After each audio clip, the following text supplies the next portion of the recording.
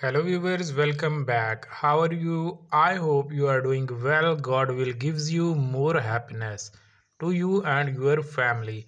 Let's start today informational video about Iraq and Iraqi dinar exchange rate.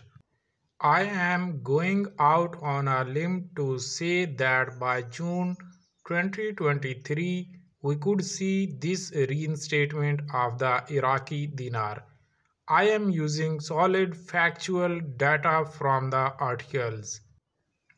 The governor of the Central Bank of Iraq (CBI), Mr. Ali Al-Alaq, on Thursday that Iraq is on alert to adjust the exchange rate of the Iraqi dinar.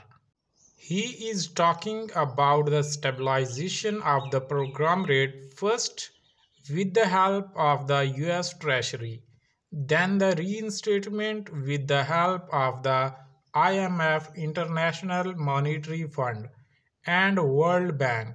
Folks, it cannot get any better.